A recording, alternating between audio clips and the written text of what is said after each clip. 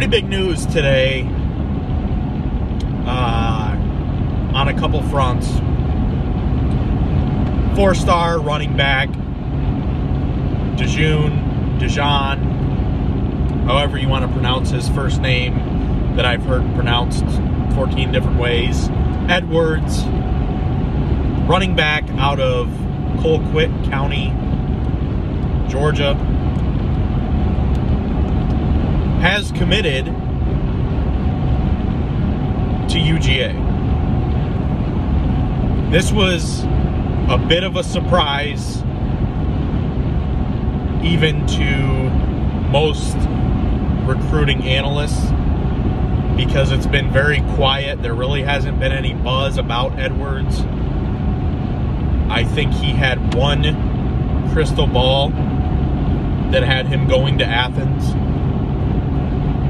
So I knew there was a chance we took Edwards, but I thought it would be out of frustration on Zach Evans' part. Either way, I'm excited. Edwards is a solid running back. He didn't put up gaudy stats in high school. This past year as a senior, he rushed for just over 1,000 yards, and by just over, like 1,001 yards and 11 touchdowns. Decent, not huge, not eye-popping numbers like we've seen out of some running back commits in the past at UGA. He did have 400 or 500 receiving yards this year, which is good. Need a back that can catch out of the backfield. Statistically, his junior season was his biggest season. He had like 1,500 yards rushing and almost 30 rushing touchdowns, which is nuts. So he dropped off a little bit his senior year. But with that said, while he didn't put up gaudy, ridiculous, 15 yards per carry stats, he was kind of pedestrian at 6 yards per carry his entire career. One thing I look at is the competition that he faced and who he was playing, because the school that he goes to is playing at the highest level in the state of Georgia. They are a 7A school, which obviously is as high as you can be as far as the classification goes.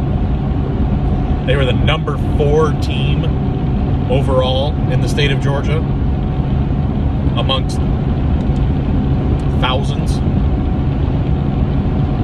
and number 62, I believe.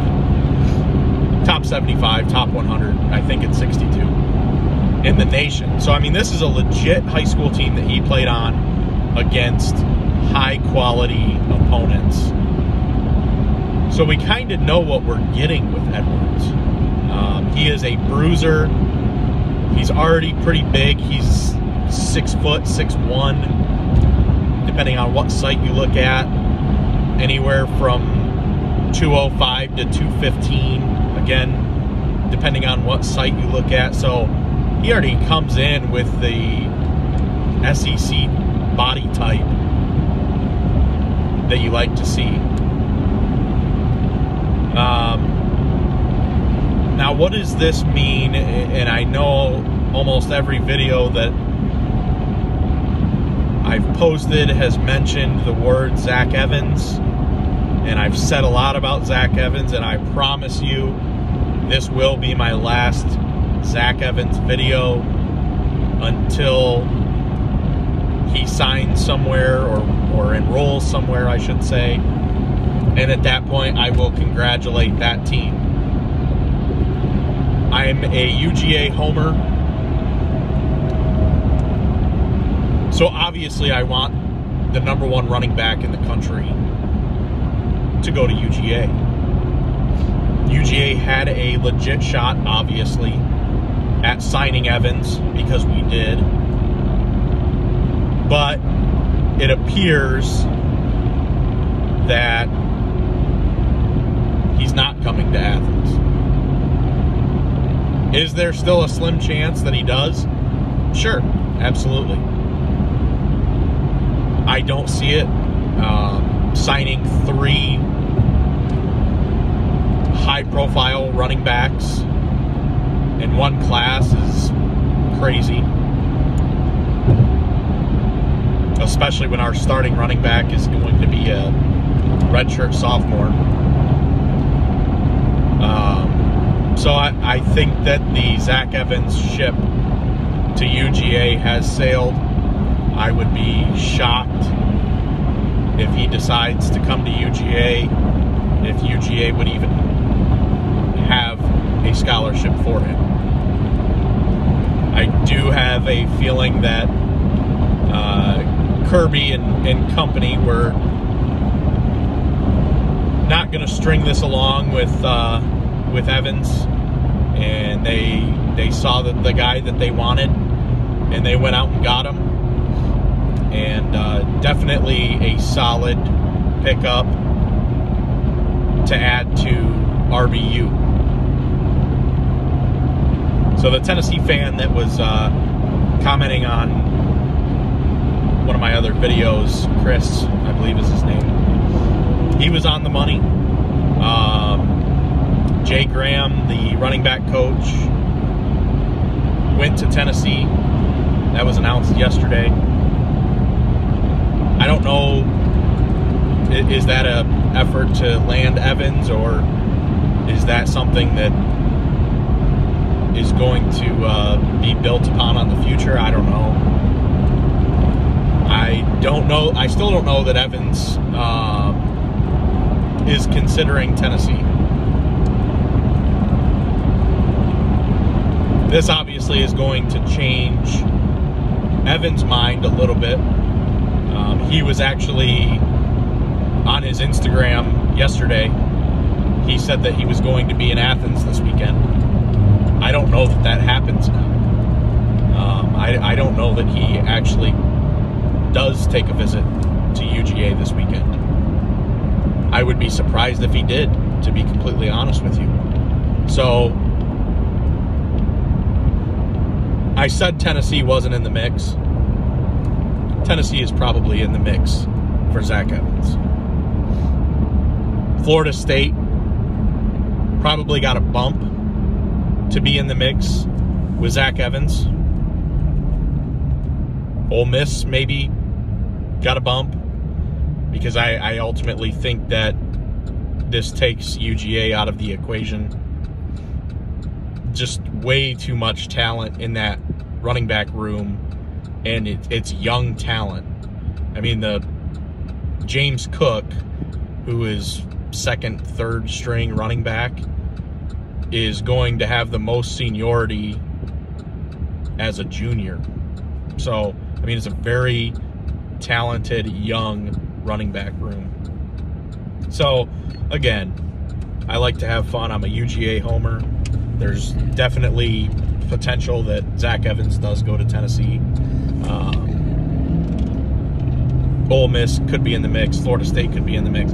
It'll be interesting. This will be the last time I mention Zach Evans' name until he is enrolled at a university. But I'm excited. Edwards is a beast. He's more of a Nick Chubb type of running back, which will be nice to see. This commitment, now something could change.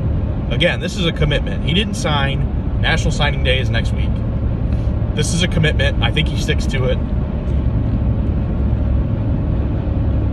But we'll see. This commitment, though, bumps UGA up to the #1 class in every recruiting site that there is.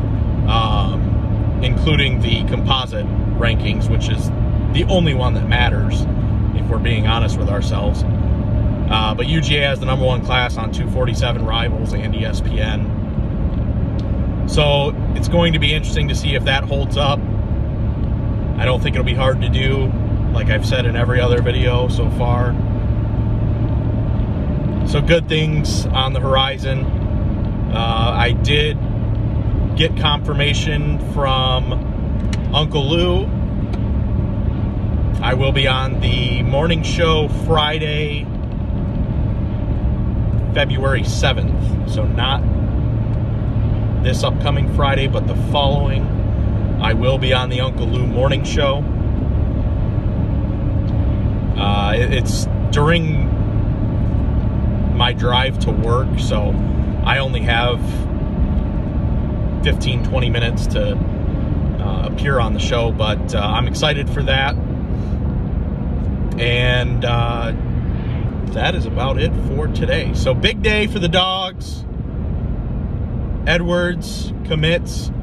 UGA has the #1 class.